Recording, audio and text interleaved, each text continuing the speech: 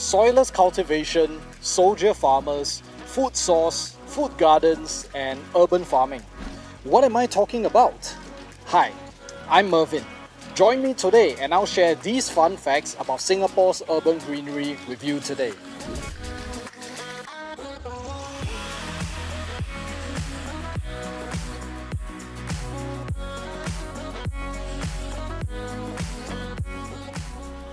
Do you know that hydroponics is not a recent invention?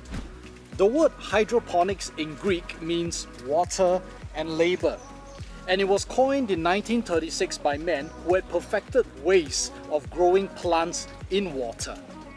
Dr. W.F. Garrick pioneered the method of dirtless farming, where water instead of soil is used.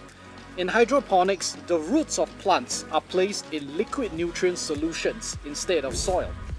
After a series of experiments, Dr. Garrick succeeded in producing heavy crops of tomatoes from shallow tanks of water. The Malaya Tribune in 1940 wrote a report detailing the amount of nutrients needed to make the water culture for plants to grow.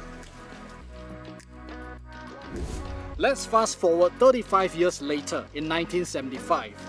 Did you know that we had soldiers who were also farmers? An experimental hydroponic farm was set up at SAF Kranji Camp. The trial planting was successful with chisim, bayam, and kailan. Only 7 soldiers were needed to farm the vegetables, and the hydroponic farm yielded about 300 kilograms of chisim and bayam every month. The harvested greens were bigger than usual and were distributed to 8 army camps for consumption.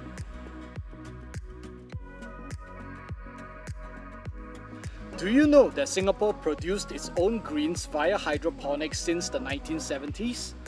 In 1970, the primary production department tested with hydroponics and found it effective for growing various vegetables. They passed on the technique they developed at its experimental station to farmers, and by 1979, a fifth of vegetables were grown locally. We also became self-sufficient in pork and eggs and 80% self-sufficient in poultry meat. And that was the start of transition from traditional to hydroponics farming. And our agriculture sector transformed into a profitable and efficient part of our economy. Growing our own food today has evolved. Do you know that farms are now in urban areas such as rooftops and gardens? Currently, we import over 90% of our food from 170 countries, but we aim to produce 30% of our food locally by 2030, an initiative under Singapore Food Agency and A-Star's 30 by 30 plan. There are now edible gardens where herbs, fruits, edible flowers are grown. These gardens not only serve as food source, but they are also places for community bonding and education.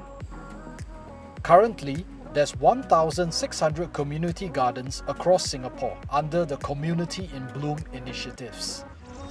Technology has enabled farms now to be portable with social functions.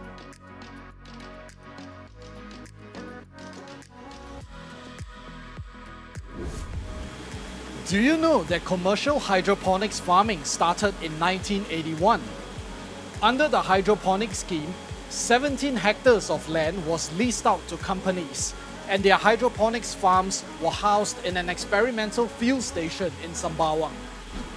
Today, commercial farms can be found at rooftops, parks, and even under viaducts. With their close proximity to communities, produce are fresh and underutilized spaces are creatively used. With continued efforts in using innovative and productive technologies to maximize food production, Singapore may overcome resource constraints and enhance our food security.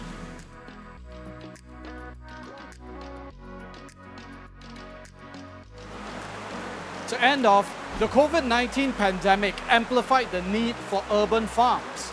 We need to continue developing agri-foods and agri-specialists to create high-tech, productive hydroponics and vertical farms to safeguard Singapore's food security.